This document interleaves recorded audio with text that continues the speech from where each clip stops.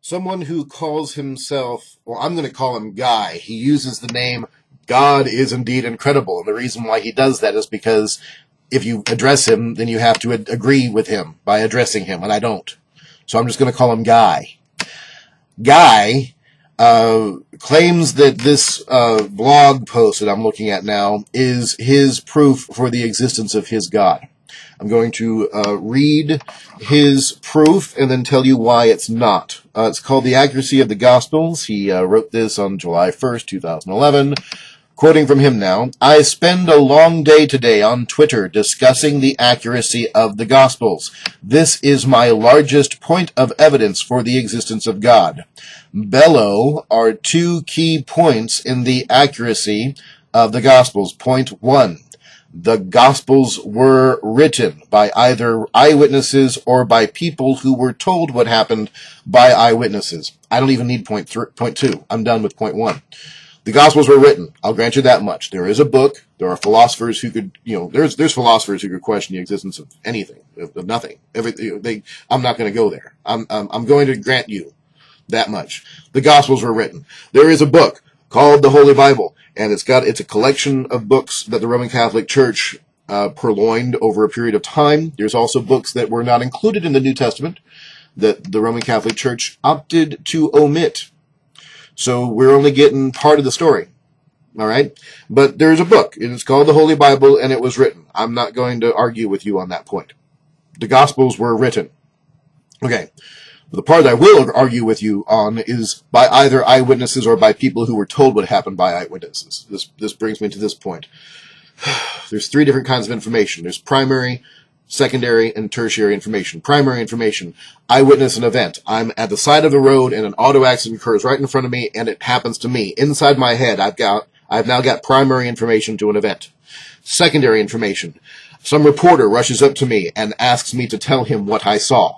When I tell him what I saw, that is secondary information. I know that with everything in every fiber of my being, I'm going to be 100% true and accurate. I'm going to tell this guy everything as I remember it, as it occurred to me. Meanwhile, on other intersections, other people also witnessed the event, and that same reporter is going to go over to them and ask them the same question. What did you see? And they're going to give him their primary information. He's going to take all that information back to his studio and try to make sense out of the auto accident for his news show the following day. He's got, at best, secondary information in his video, and he's going to splice it all together and try to make a story out of it. And when he presents it to the general populace, that is tertiary information. He's got all this information, came from primary sources, he's the secondary source. When he gives it to someone else, they have tertiary information. You can't prove jack crap with that. I'm sorry, you can't. You just can't. So you can claim, even if, and I don't do this, but even if I were to grant you that the Bible consists of primary source material, that the people who wrote it literally were either the individual that experienced it themselves or people who were scribes that were writing down eyewitness testimony, which when you actually read the Bible, it doesn't read like that. But even if I were to grant you that, when you read it, it's tertiary information. It's not valid. It's not provable. It's not dependable. I'm sorry. You can jump to that conclusion. And then there is evidence to support that there's even more generations of disagreement beyond that. Because as I said, the Roman Catholic Church collected a whole bunch of books. And what you have before you when you look at the New Testament is a collection, an anthology of the books that they deemed worthy to include. They omitted an awful lot of stuff. There's something called the Apocrypha that the Catholics accept but the Protestants don't. That's just part of the argument. There are even more books that didn't make it at all into the Bible that weren't even considered for the Apocrypha. And that story needs to be told, but it's not. Because it disagreed with the agenda that the Roman Catholic Church had at the time. I'm sorry, but I don't even need point 2. I just proved you with point 1. The Bible does not prove your God exists. You have to believe that the Bible is the Word of God. And it's not. It was actually written by men. We know that. We know it was written by people. It wasn't written by God.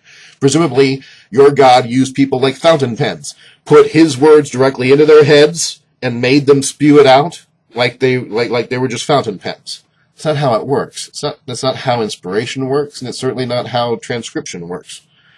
Your God didn't do that, because your God's not there. Sorry. Men wrote the Bible. Men did.